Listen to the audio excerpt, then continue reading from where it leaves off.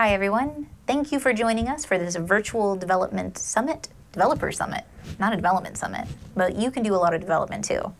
This session is ArcGIS Notebook Server, an introduction to notebooks and the notebook server.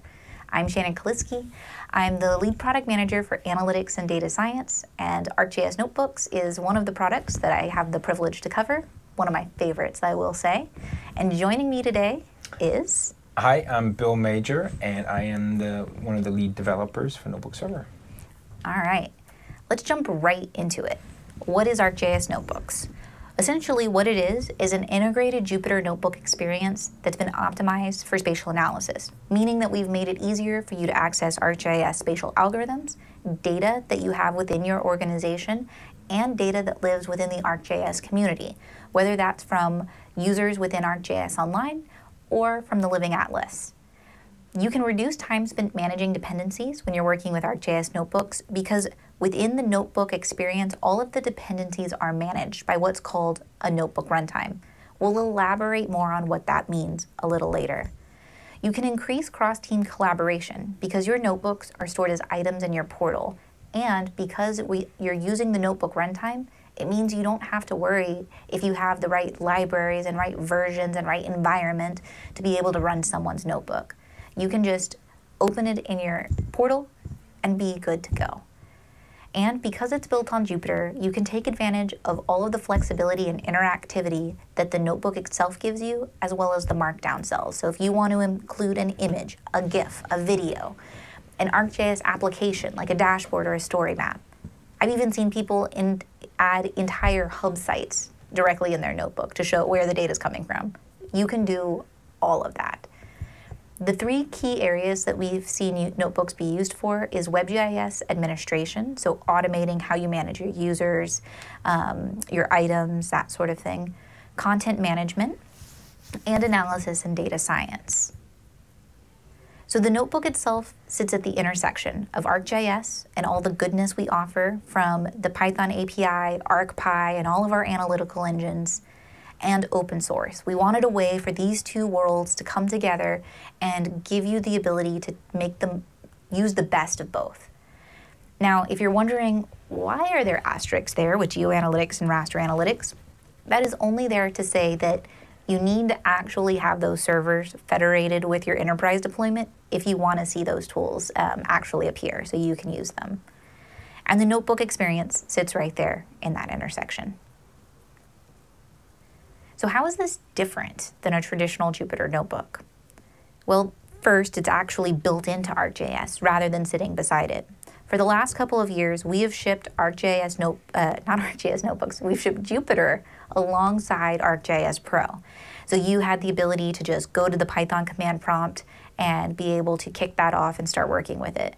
But if you're like me and many other Python developers, you have more than your fair share of Python environments on your machine. You probably haven't kept up with every single one of them, and sometimes going back and finding which one actually held that notebook you were after can be a little bit of an adventure. Now with notebooks built in, you can easily find them, you can share them with groups. If you're using notebooks in Pro, they're stored directly in your Pro project. If you're using notebooks in Enterprise or Online, they're stored within your organization, just like any other item.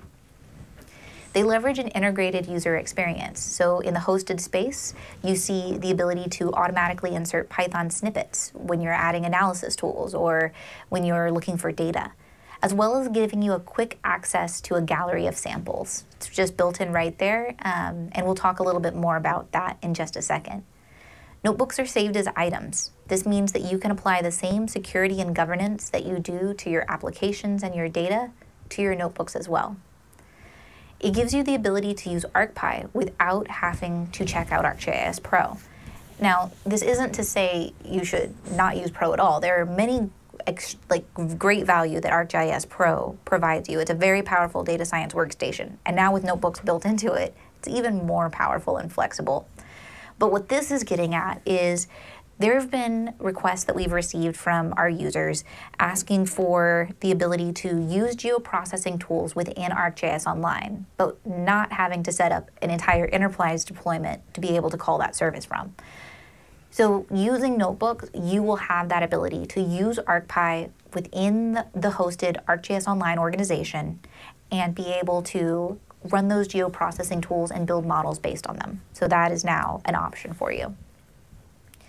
And using that notebook runtime concept, you can centrally manage those libraries and packages. So you don't have to worry about everybody having their own unique implementations. But that said, if you're a data scientist and you're thinking, oh man, my organization is not going to give me any of the libraries that I need. Well, first, we include over 300 open source libraries out of the box. Probably a lot of the things that immediately come to your mind, they're already there. But on top of that, if there was something that you wanted that wasn't there, you can still do in-notebook pip and conda installs to be able to access that. And when you're using ArcGIS Enterprise, your organization can even create a custom notebook runtime so that you can easily access and share that across others in your organization. Then there's the sample notebook. So I just mentioned this briefly, but here's what they are. They're end-to-end workflows for WebGIS administration, content management, and data science and analysis, those kind of 3 pillars of the notebook. Samples can be used to learn something new or to jumpstart your own analysis. So you can go and just use them as a tutorial, or you can use them to go ahead and steal some code from. You can take a notebook and just swap out the data that we used with data that you are curious to see that analysis run on. It's really up to you.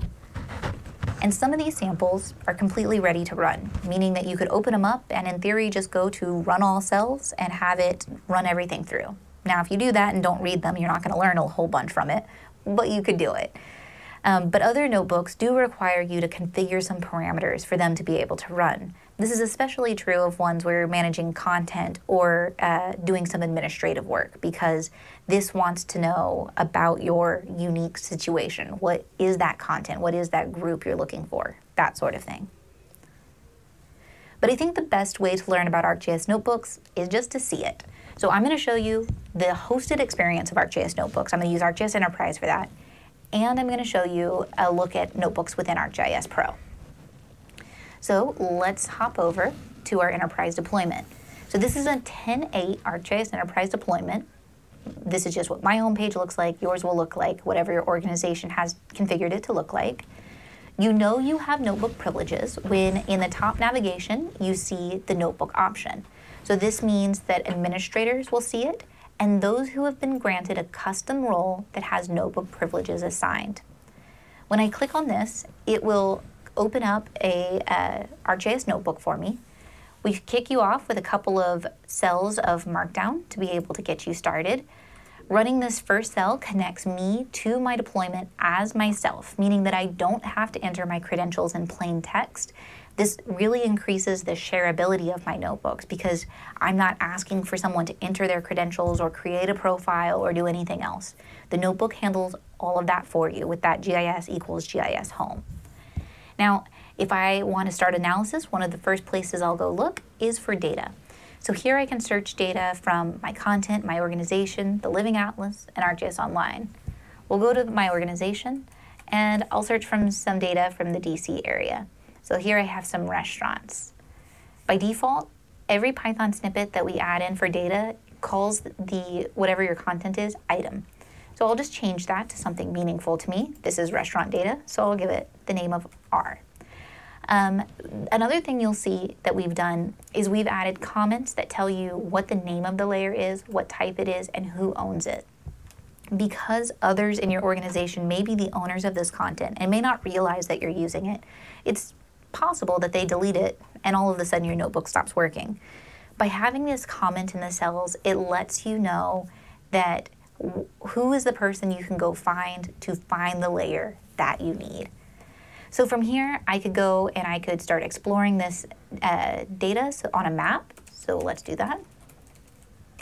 This is in Washington, DC, so I'm just going to tell it I want to go to Washington. We'll add that layer and draw it on the map. So in just a second, this will draw a map of Washington, DC. And while that does it, I'm going to import some modules that I need.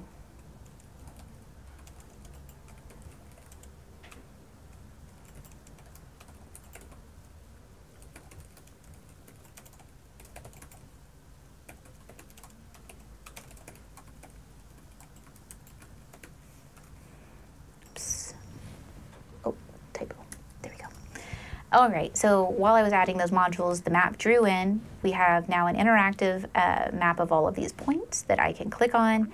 I can get all the pop-up information, but that would be very tedious for me to go through all, I don't even know how many points are there. So an easier way would be for me to go ahead and explore this in a data frame. So we're going to do that. So I'm going to first just call the specific layer that I need. And now I'm going to create the data frame.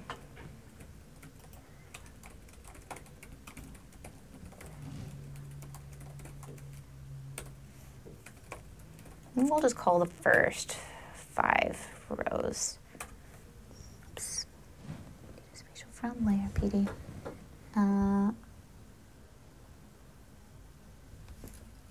There we go. There we go. Okay, so now we have our spatial data frame in here where we can see all of the attributes about this restaurant data. We see that we have a field called sales volume. So maybe we want to understand where are the statistically significant clusters of high sales volume restaurants. And so just like we were able to go and add our data, we can also add analysis tools. So to solve that problem, I would use a find hotspots tool. So this is added to my notebook as an automatic snippet. What I can do, because I probably haven't memorized the entire Python API, is use the Jupyter shortcut of erasing those parentheses, replace them with a question mark. It'll give me the full signature as well as descriptions about each of the parameters that I need to fill out.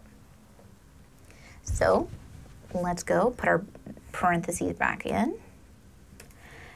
and start filling this out using autocomplete. So we'll do an analysis layer of our feature layer, analysis field. We wanted to understand that sales volume, so let's do that. And we'll give it an output name.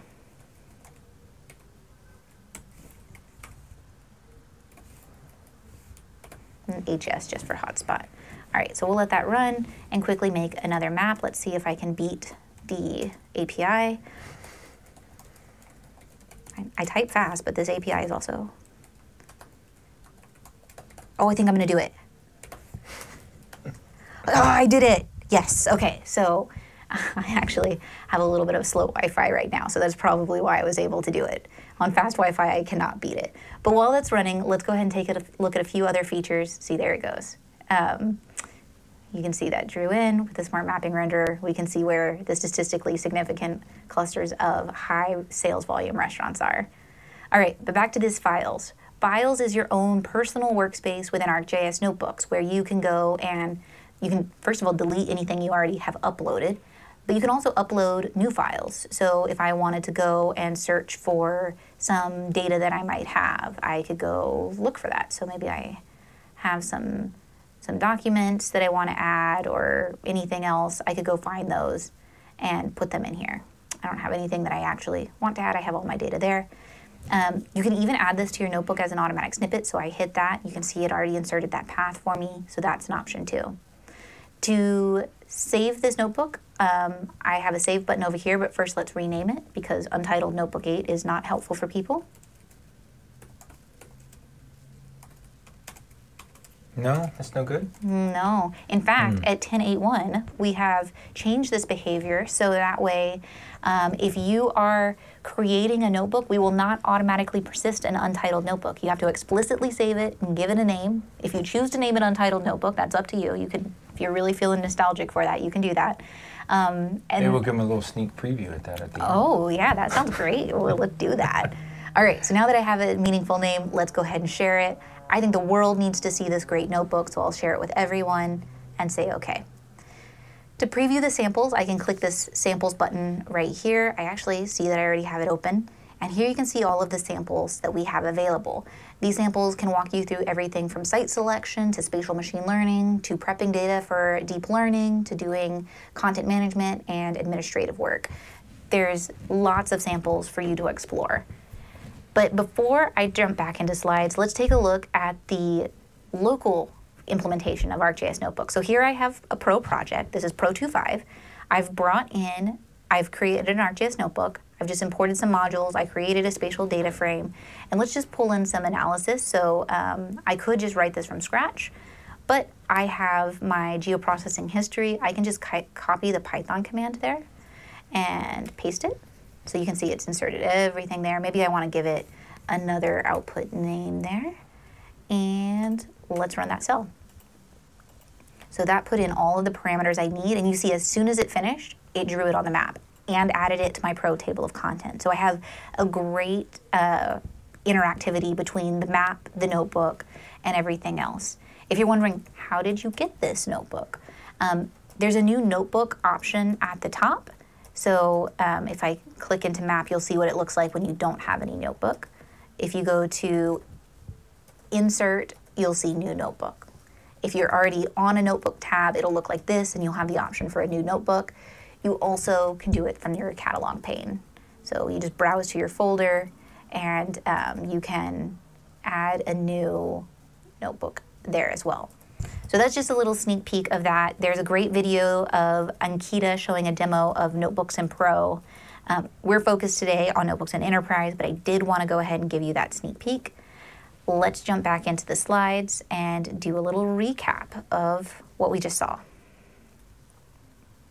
Okay, so you saw the integrated interface to browse for analysis tool, find data, insert automatic Python snippets.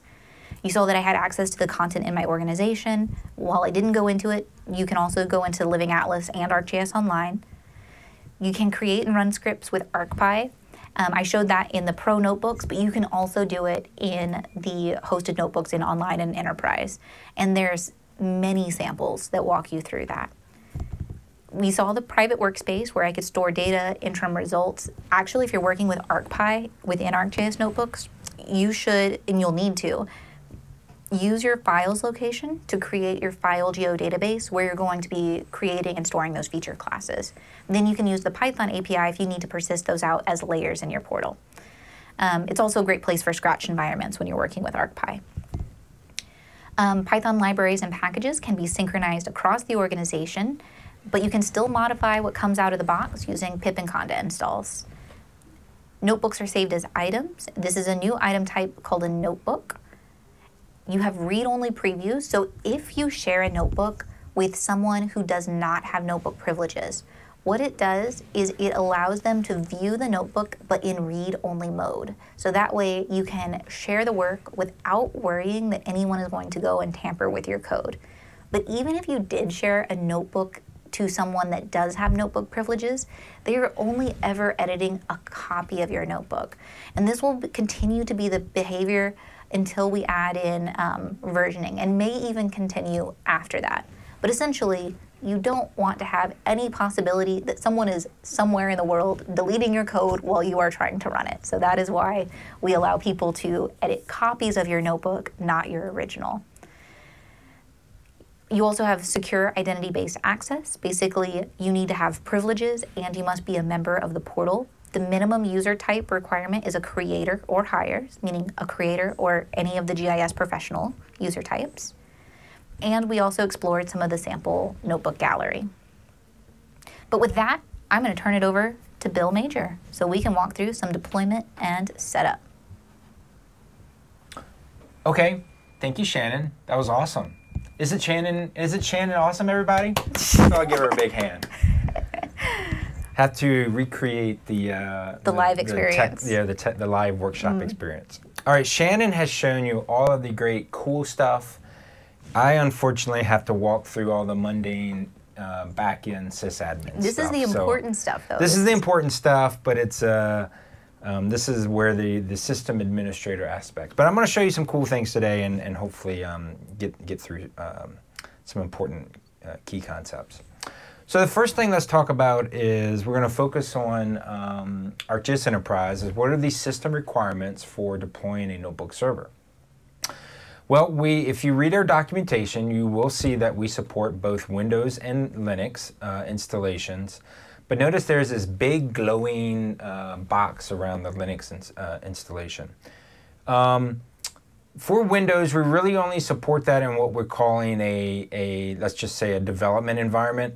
There are some limitations that exist with Docker running our Linux containers that makes it a challenge to run in production environments. So we really want to stress that if you're going to run Notebook Server in production and want to be able to scale it out in a very successful manner, really need to go down the Linux path. So just want to strongly urge that. With either installation, there is a Docker prerequisite. So you might have heard Shannon say that a container is spun up when you launch a new notebook. So we're using Docker containers for that purpose. It helps create that sandbox isolated environment so users can't clobber each other or perhaps do bad things to the host system. So that is a requirement that needs to be installed before Notebook Server. We have good doc on that of how to get that accomplished. We have some very minimal hardware requirements. We're probably going to strongly urge more RAM than what's listed here, but these are minimal system requirements, of course. Operating systems, we from a Linux side, we support Red Hat and Ubuntu, and of course with Docker on Windows, that's what's listed there. You may be looking at this, probably someone may be a huge Internet Explorer shop. You don't see Internet Explorer listed here as a browser. And that's because Jupyter Notebooks itself don't really support Internet Explorer, so that's why we don't list it either. So those are the... And before you move on from that, Bill, yeah. if anyone's watching and thinking, oh my gosh, we have to move to a Linux shop, we are a Windows shop, we support split deployments, meaning all of your ArcGIS Enterprise can be in Windows and you only put your notebook server in Linux. That is fully supported. It's been added to our documentation. That's right. Our support teams are well aware of this, so don't panic. You don't have to move everything to Linux. It's just this one, and we do strongly recommend using Linux. Yeah, and also even to detail that a little bit, we even have some customers that are running their web adapter on Windows for Notebook Server, and the only thing on Linux is just the Notebook Server. So you can even have a mixed web adapter to Notebook Server mixed environment as well. Good point, thank you. So this is just a conceptual diagram of what Notebook Server is like. So you have a base deployment that could reside all on one machine, but in a production environment, that typically is a distributed environment. With Notebook Server, it's much like any of our other server products. It's a separate install. You will install it, you'll license it, you'll configure the web adapter with it, and then you will federate it to portal much like any other server role. And we're going to take a look at that. And then as users are opening notebooks as part of this environment, each user gets their own Docker container. So there's no sharing of containers between users. Each user is isolated to their Docker container in which notebooks get opened. So that's kind of how things work. So let's talk about a little bit of history. Notebook Server is not very old. At 10.7, when we first released it, it only supported a single machine site. So if you're trying to install 10.7 and thinking about scalability or HA at this point, you need to be thinking at 10.7.1 or higher at this point. 10.8 has just been released, by the way, right? Just a couple, 2 or 3 weeks ago, so 10.8 is there now. But 10.7.1 supports multi-machine sites, so that's really good. It allows you to start scaling out your site to support user demands. And when it comes to HA, of course, we do support that now as well. We've been testing some things in AWS as well as on-premise that allows for multiple web adapters, multi-node sites, so you can achieve a full failover situation as well. One thing I just want to make note here, let me back up one. For some of the folks that may be down at a technical level, Notebooks uses WebSockets. So that's kind of a new protocol through the ArcGIS Enterprise stack, from the web adapter all the way through Notebook Server to the backend Docker containers. So that's one of the reasons we have this point here that notebooks are stateful. We need to maintain a persistent connection, from the client browser all the way to their specific container, and it's done using WebSockets. We've changed our web adapter to be able to support WebSockets, and so I just want to make that note because that is a something new within our platform that we now support that just should be made aware of. Yeah. All right. So that's a little bit about installing Notebook Server, a little bit about some basic system requirements and things like that. We'll take a look at something in the moment, but the next thing we're going to talk about are what we call notebook runtimes. Shannon mentioned that we have these notebooks and they have 300 libraries in them, which is really cool. We refer to these container states or these sets of libraries as notebook runtimes. And the reason we refer to that is, over time, the Conda environment may change or may get upgraded or may have new libraries added to it. So we want to maintain this concept of a notebook runtime at a specific version. So if a notebook is ever opened in the future, you'll be assured that as long as the notebook runtime that it was created with is still present, that it will run, that it won't break because there are package updates or things like that. So as you start to dig around the doc, and we'll take a look at the admin API, that's what this notebook runtime concept is. We ship 2 notebook runtimes with every release. There's a standard and an advanced. Standard basically has everything in it from the ArcGIS API for Python to all of these really great open source libraries. The advanced container contains everything standard does plus the ArcPy. So that's the real key difference. And ArcPy brings in a handful of other kind of packages as well, but it's dependencies that it needs. So notebook runtimes with each release, we deploy 2. As you upgrade, we don't delete the old notebook runtime. So over time, if you upgrade from 10.7 to 10.7.1 to 10.8, you'll see that you'll have notebook runtimes maintained. And that's because we don't want to delete any runtimes that would then potentially break any notebooks that were written to rely on certain versions of Python libraries. Is that good, Shannon? Did I miss anything there? If anyone's worried about, well, will they ever be deleted? The plan is that they will follow the software lifecycle of ArcGIS Enterprise, and if we are going to deprecate one, don't worry, it will follow our normal deprecation announcement. So you will have many years to move from one notebook runtime to the other.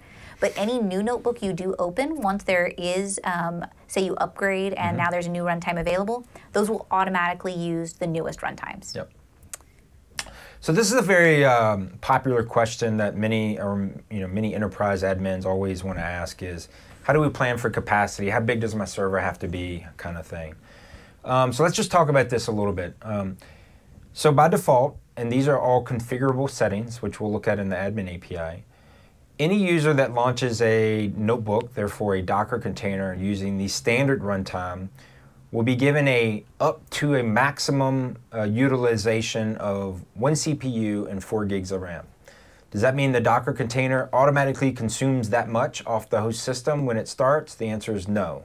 But this is a maximum that they will only be able to use. So if they start doing really heavy-duty things within the container itself or within the notebook itself, then the potential could exist where they hit that limit, and then Docker will start to do kind of bad things and basically not let the user go over that amount.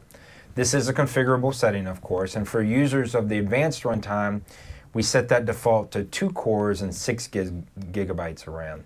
Typically, people that are going to use ArcPy are doing more advanced analysis using some of the spatial stats tools, perhaps, or something like that, which typically do need more memory for some of those operations. Okay. So, if you're saying, well, does that mean I need, if I'm going to support 20 standard users, does that mean I need an 80 gig system?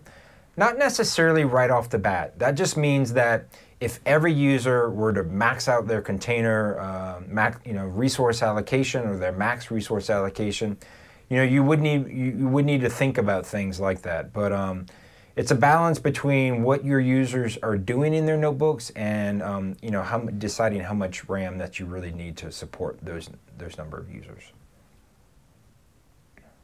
All right, so just talk briefly about one thing I want to highlight here is recently delivered with 10.8 and at 10.7 and 10.7.1, we didn't have a manager app for Notebook Server. Well, we have that now, and it's actually a portal app. Many of you may be familiar with Server Manager, which is a JavaScript app that comes deployed inside of ArcGIS Server, but this is an app that actually comes in Portal. It's got a very new, clean look, and it's really, integrated with the Portal UI. And once you install Notebook Server, then you admins will have access to be able to open this app. And we'll take a look at that as well. And another exciting thing at 10.8 was the new ability to what we call execute notebook. What that really means is being able to automatically run an entire notebook with no user interaction, or maybe you want to call it headless. So once you've created a notebook and you know it's set up to run automatically, like Shannon showed, if you could open this notebook and say run all cells and it would just run without no user interaction, then you can actually use this to as part of an execute notebook call that will basically run this automatically for you. And we also support passing in parameters that get injected inside the notebook that can then be used as variables or to be accessed in some manner. So we'll take a look at all this here in just a minute. So I think the best way for me to spend the rest of our time, Shannon, I'm not sure how we're doing on time, but let's just go through some quick demos of looking at some things. And while Bill's bringing that up, for anyone wondering, how do I know if my notebook's ready for scheduling or for the execute notebook? I would say set it up to where you think it's good and do a run all at least twice. Because if you do it once, you might have set it up just fine for that one time, but the next time will tell you, did you have any conflicts with needing to overwrite things or add date timestamps, any of that. So do it at least twice for simple notebooks. All right, so let's quickly move through some things here I want to cover. So if you've never dealt with ArcGIS or with Notebook Server, you will federate that like any other server. So you'll have a public URL and an admin URL that you want to federate with. Notebook Server runs on a port 11443. The reason we're using a different port is so that if you really wanted to install it all on one machine with different other pieces of our software, there won't be any port conflicts. And then once you federate that Notebook Server, you can then designate that site as your Notebook Server site. So this is a 10.8 portal, I believe. And if you haven't seen this before, then you'll be able to designate your Notebook Server site. Now, you as an admin, you do that, and as Shannon pointed out, you're going to have this nice little notebook tab show up here at the top, but then you say, okay, users have at it. I did this as an IT admin.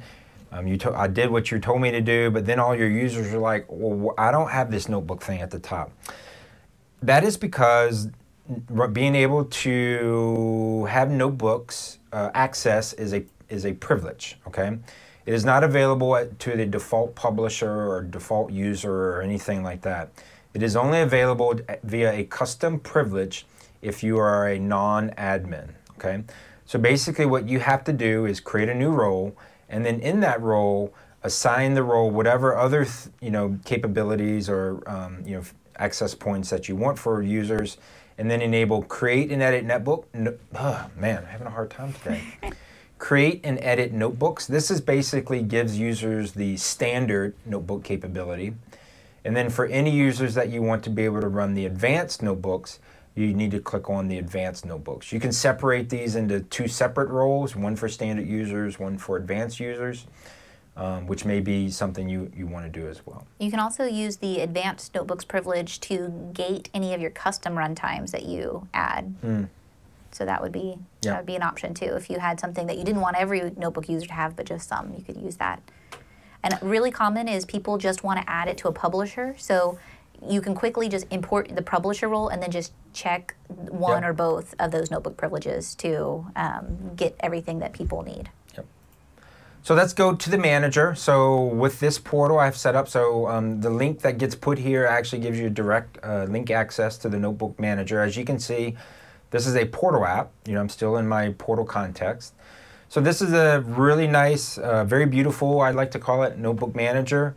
The overview page has things like some basic site information, making sure that all the nodes, I only have one node in my site, are passing their health check.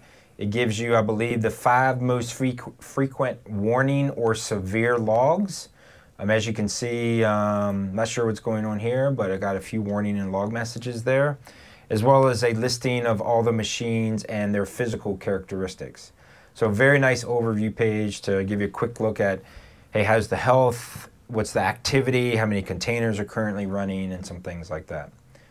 We can dig a little bit deeper, for this container, this one container that's running, it lists the username, its ID, which notebook runtime it's using. So here I'm using the advanced runtime for this one. Its version, this version may not mean a lot to you, 3.0 or 4.0, but it's how we keep track of the different notebook runtimes as we release over time. So, so you'll see this number here, and that relates to a specific notebook runtime version that we're maintaining internally. When it was container was created, you also have the ability to reach inside the Docker container and retrieve logs from it. So this has I'm in debug mode, so there's a whole lot of stuff going on right now. But this may be helpful sometimes in troubleshooting mode or something like that, to be able to extract those logs and be able to see them easily. As well as view some basic statistics. So this container is basically sitting here and not doing anything right now. You can see that because this is an advanced runtime, I've been allocated 6 gig, but it's only consuming this much off of the host system. So right now, my container really isn't doing much and therefore isn't consuming much from the host system. As I mentioned, like that 6 gig is a maximum limit. You won't see it go over that, but it doesn't automatically request and consume 6 gig when it starts. Logs, I'm not going to spend much time here. This is much like any other of our apps, just harvesting admin API logs if you wanted to request some of that. And then you can go look at some other basic settings. We can change the log level here, of course. So we can change some settings. So by default, each node can only run 20 containers. That's just sort of a, I wouldn't say arbitrary. We've done a lot of testing in this area, but for like an average server, 20 nodes, you may want to adjust this either up or down depending on how big your servers are and the RAM settings. So containers and notebooks will clean themselves up over time. So if you do a whole bunch of work, then go on vacation for a week, it's not going to continue to consume those resources over time. If a notebook's been idle for 24 hours, it will destroy itself. And then eventually, if there are no more notebooks open in a container and it's been sitting idle for more than 60 minutes with no open notebooks, then the container will go away as well. And remember, destroying itself just means it will close and you have whatever the last saved state was. So if you didn't save anything, then you have an empty notebook. If you saved something, then it'll just revert to that state. Your in-memory values will be lost. Right. The WebSocket size, I'm not going to spend much time on, but it is important. So WebSockets is, like I mentioned, the persistent channel that data passes back and forth between the web browser and the backend Jupyter Notebook. If you start doing some really heavy data lifting with like pandas or using some local data sets that Shannon showed that you might have uploaded to your file, to your home, your private workspace location, this could become constrained, and there are certain error messages that will present itself when this is a problem. So there are situations where you may need to up this size, but just make that point as well. Where's your configuration store located? These are all kind of basic, typical, server types of things. Where are your system directories located? And here are your notebook runtimes. So we have a standard and advanced, and you notice that I have what we call custom runtimes. And I'm going to show you that, hopefully, if we have time, to quickly show you how you can create your own custom notebook runtime. So if there's a set of open source or set of Python libraries that you want every user to have in a notebook runtime, we have a workflow for that, and we'll be sure to work through that real quick. So, so we also have an admin API, which is driving our manager app. I'm not going to spend a lot of time here. This looks very much like our ArcGIS server admin APIs or our portal admin APIs. Do know that, of course, the manager app is calling this. The things that are kind of specific to Notebook Server is system containers. So this is where your containers show up. Of course, this is the same information being presented here in the manager app. So that's kind of specific to Notebook Server. Config store, jobs, directories, these all are very typical of ArcGIS Server as well, so I'm not going to go into that in detail. But then here at the main page, you see notebooks. So Notebooks has some APIs here. As notebooks are open, they show up here. Anytime you open a new notebook, like from right here, it's actually calling this Open Notebook API. Just be aware of that. This isn't typically something you would come to the API and use yourself. It's something that the manager apps specifically is wired to use. But then there's also this Execute notebook, which we'll talk about a little bit more, is if you have a notebook item saved and the notebook can run automatically, then you can come here and fully run that notebook, but just by giving it an item ID. And I'm going to show you how to call that from a Python script. So you could then start to automate execution of your notebooks in various different ways. So that's what the Execute notebook is about. So Shannon, so one of the big questions that people always ask is, how do I have these notebook runtimes, but how do I create my own notebook runtime with some additional libraries into it? All right, so one of the things I want to do very quickly, or show you how I created this, was here's a notebook runtime, the standard one that's shipped with 10.8, okay? Now, we have good doc on this, but it does allow you to get a little bit low level. So you may have to get at the command line a little bit on your notebook server. So one of the things we tell you to do is we ask you to create a new Docker file. So I'm just going to quickly show you a Docker file that I have created. Now, what does this Docker file do? This Docker file basically says, hey, from an existing image, I then want to install additional Conda packages. Okay, this is what a typical Docker file looks like. You'll notice that the image ID here mimics the image ID of the standard runtime that is already registered with my notebook server. Okay? So then once you have a Docker file set up like this, you issue a command, and I'm not going to run it because it does take a few minutes. All right, I haven't run it, but you're going to issue a Docker build command. So this Docker build command basically says, hey, run a Docker build process and use that Docker file. So it will build a brand new Docker image based on whatever this Docker file says. So it's going to take whatever's in standard and then do additional things to it. So in this case, it added the additional libraries available, this yellow brick, which I'll show here in just a minute. Now, when that is done, and I know we're down in the weeds, but we have doc on this, you'll notice that it builds a brand new Docker image on your system with a brand new Docker image ID. Okay, this is important, okay? Because now what we're going to do is we're going to go back to our notebook manager, to settings, runtimes, and I'm going to register a new runtime. So in this case, we're going to go to test. We want to give it the same version as our software, in this case 3.0. You decide what the max CPU setting here is. I'm going to say 1, since I'm building this on top of the standard container, but you could change it to whatever you want. You can decide if this needs advanced privileges or not. Do you want this image to also be able to run ArcPy? So that's up to you as a check here. I'm going to leave that as no. And I'm going to pass in that image ID, okay? Now, a lot of this other information you can leave blank for right now. You don't have to worry about it too much. You can, if some of this stuff isn't provided, it will use defaults, but we'll go ahead and say, let's do 4 for the memory to match. Shared, max, some of this other stuff can be left alone for now. And of course, I quickly created a new Docker runtime, all right? So what does that mean? That means now that once I have a custom runtime, I can come to my content and say, hey, I want to create a new notebook. Let's just say it's blank.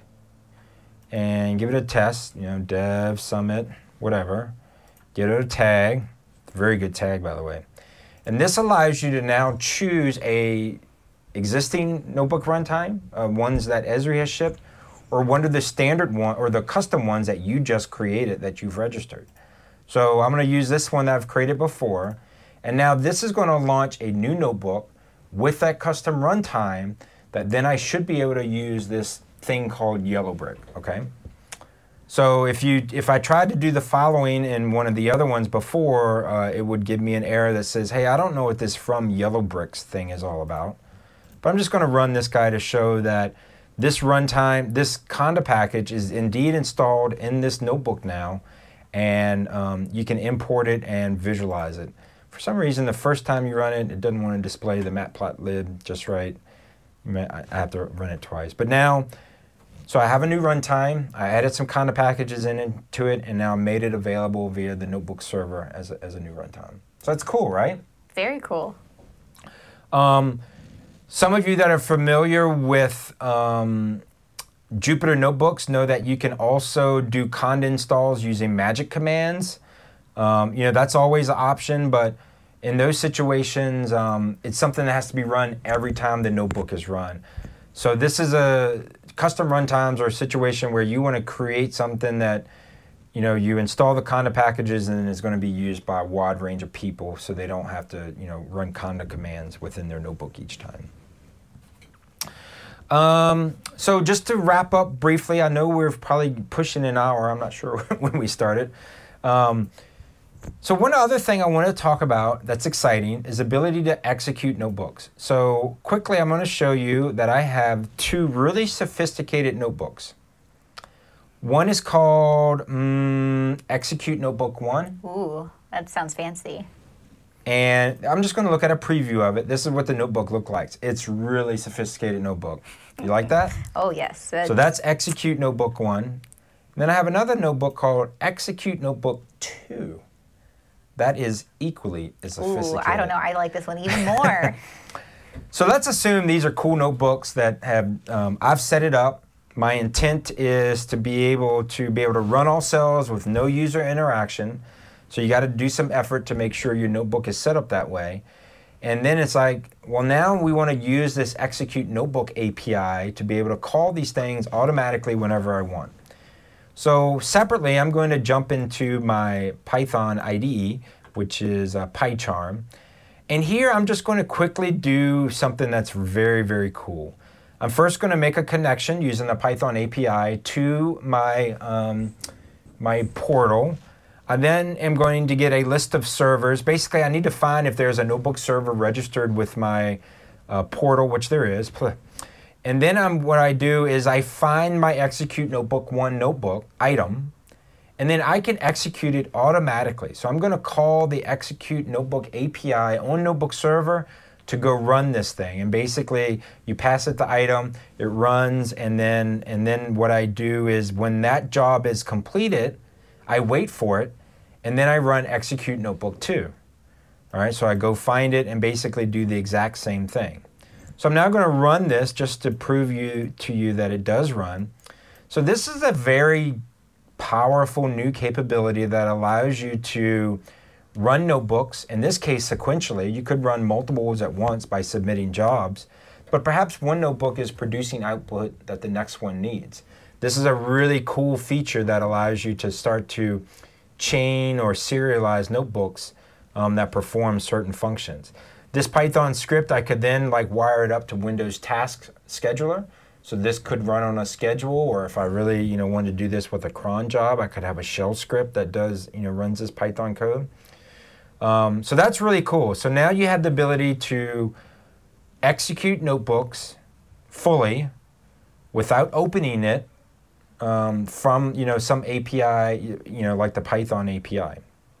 That's very cool, right, Shannon? You buying that? It is. It's one of the big things that a lot of data scientists said they didn't like about Jupyter was, and just regular open source Jupyter, is they have to interact with it every time. They want to just be able to run through things. And now it's frictionless. It's easy. So the next question in everyone's mind is, wow, it would be really great if we could just schedule this, right? Ooh, so the Portal had the ability to schedule it, and I don't want to have to deal with Windows Task Manager and all that kind of stuff. Well, if you watched any of our plenary demos, you might have seen a hint of this, or a demo or two. So this is a look ahead of what we're doing for 10.8.1, and that is the ability to schedule notebooks. So I'm switching portals on you, but this is where we have some of this prototype code. So for a particular notebook, so here's a notebook that does data ingest and outlier detection. I have a new thing here called tasks, and with a notebook, I can create a schedule. We call them tasks, And a notebook can be set up to run on different schedules with different sets of parameters. So you might have noticed over here that I showed you a execute notebook. You see this parameters thing right here? So that's actually being injected from my Python code. So this is how parameters can be injected. So if you know a particular parameter is going to be injected, I could then write Python code down here that relies on this variable b. All right, well, we're coding for the same thing here, where you can create a new task, give it a name, whatever it may be, and then pass in parameters that get passed every time that notebook is called. So I'm not going to do that, and then we'll be able to set it up where you can say, hey, I want this to start right away, right now. I want it to repeat every so often. Let's just say you want it to repeat once a day for the next 30 days or something like that. All right, so we can create tasks that then become active, and they'll run its course. For any existing notebooks, you can look at their runs, and this is a really bad example because I'm showing you a bunch of runs that failed. That's because this is a situation where if your notebook isn't set up to run automatically, such as a cell fails for some reason or it has user input in it, like running that headless will fail. Like the technology that's using to run it automatically will say, hey, something happened here and the execution of this notebook failed. So that's just a very small sneak preview at what we're working on for 10.8.1. So we have the ability to execute notebook. Now we're going to have the ability for you to schedule the automatic execution of notebooks, on some schedule. So I guess that's all I had to run through. I know we're getting close on time, so I'll turn it back to you, Shannon, to wrap things up. All right, sounds good. All right, so let's wrap up on a little bit of what's next. So in the near term, you can expect more samples and tools to be added. Scheduling. So that's what Bill just showed you. That is on its way. Notebooks and online, the public beta will begin on March 24th. So for some folks, they've participated in our private beta, but this will open up to every ArcGIS Online organization to try out. You can find more information on the ArcGIS Notebooks beta GeoNet community.